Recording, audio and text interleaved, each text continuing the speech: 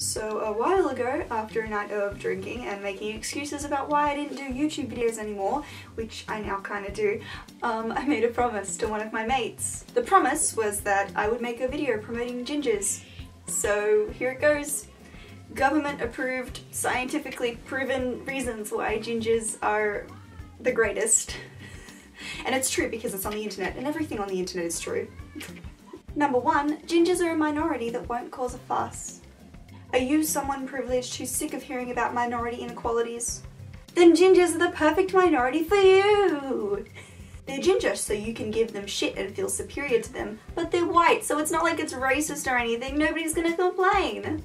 Finally, white people can be dicks to a certain kind of community and not receive consequences! Yay! No, but seriously, you shouldn't be a dick to someone over their looks and culture, but if you're gonna be, if you have to be, I guess gingers are gonna cause the least amount of fuss.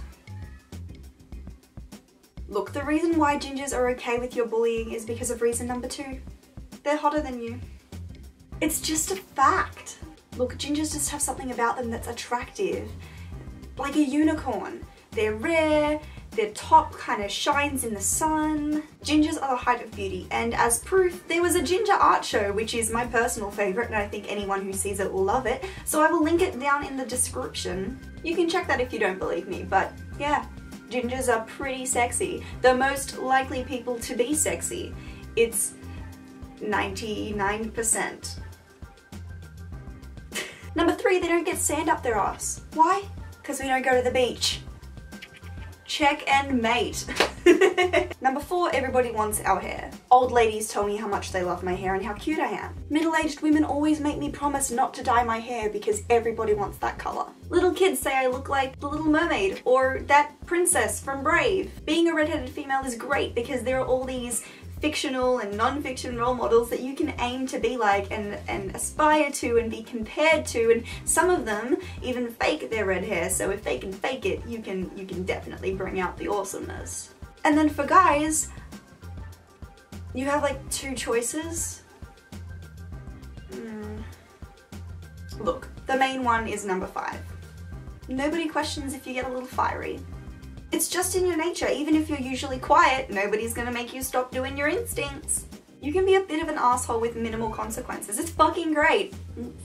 Sorry. Forgive me. I'm feeling a little extra ginger today.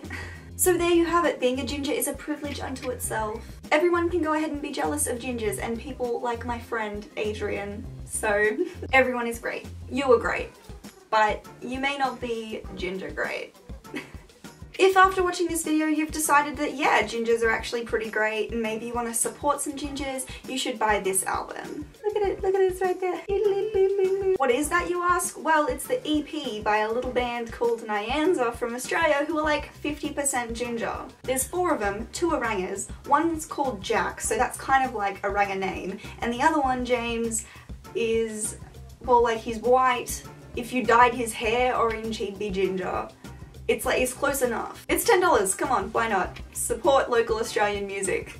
And why am I supporting it? Well, one of the band members is my boyfriend.